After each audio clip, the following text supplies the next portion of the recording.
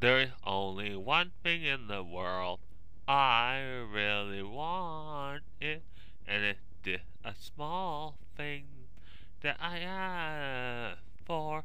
I ask for there to be peace and harmony in the world. That is something I hold dear to my heart, and I hope that it'll come true. All I ask for is peace and harmony.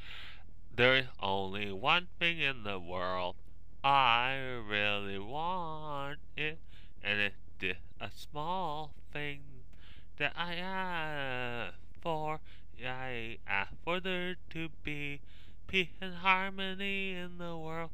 That is something I hold dear to my heart. This is a story about four families that packed everything up and went on a boat to escape the depression from some far land. And then they noticed that there was a star, and they followed the star, and then they noticed there was an island. They chose a king as their leader, and he built a castle, and they built houses around the castle for them to live in. The kingdom got bigger, and it included several islands. The kingdom got so big that it became an empire, and they chose an emperor as their leader, and they decided they would also have a king as well. The empire reached its full size. In 1960, the empire became a constitutional monarch, and they built a parliament that was elected.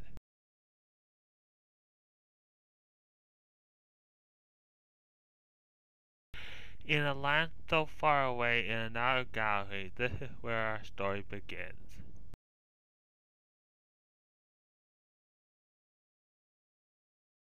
David and Sarah asked Holly and Jackie's mom, "Can Holly and Jackie come over to play?" Holly and Jackie's mom said, "Yeah, they can come over to your house. It's okay." Do do do do do do do do do do do do do. David said to Holly, "This is where we keep the crown jewels." Holly said, "Are you sure we're supposed to be in here?" David said, "It's okay. My father gave me the key."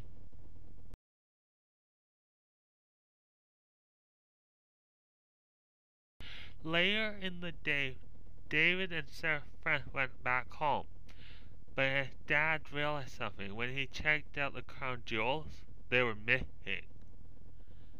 The dad also discovered something, that someone broke in, but he noticed that David forgot to lock the door, so he was not very happy with David at all. It was late at night, and Dave couldn't get to sleep because he couldn't figure out how he could be so stupid to forget to lock the door.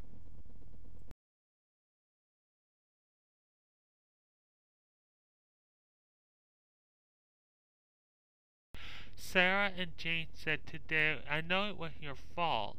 Maybe if you play your musical instrument, it might cheer you up." Dave said, "I'll try to." "I'm sorry for all the trouble that I caused today. My heart has been broken. I'm sorry for all the trouble that I caused today. I lie in my room, very upset. I'm sorry for all the trouble that I caused today." Sarah and Jane said, "Now does that feel better, David?" David said, "That feel better now. Thank you."